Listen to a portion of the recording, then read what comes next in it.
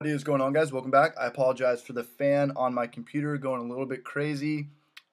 Maybe it's time for me to get some more RAM or a new computer. Okay, moving on.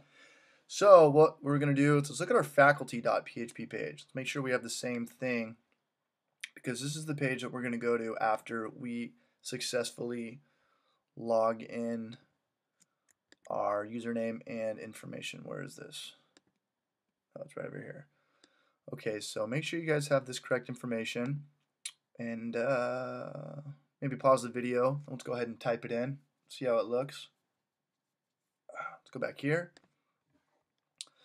Faculty. That is it. That's our H2. We got a break tag right there. Here's our paragraph text. And what's going on?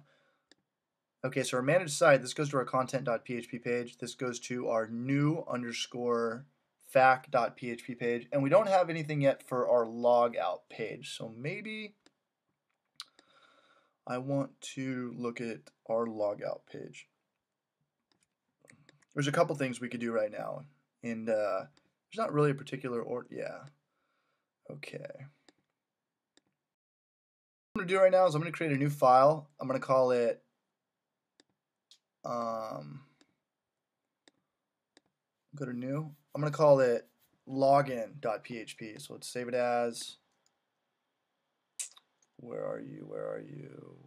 Village Park. And we'll just call it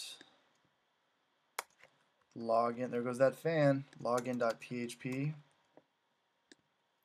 Let's check out our root folder. And okay, here it is off to the right hand side. Okay, what I'm going to do is I'm going to grab all of our, let me just think about this.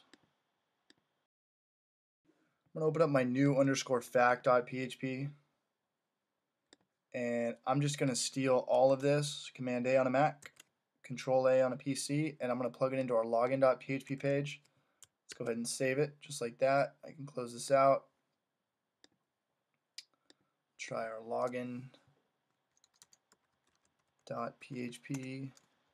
Okay, perfect. And you can change this up a little bit. It doesn't have to be return to menu. It doesn't have to be the exact same as our new _ fac.php file.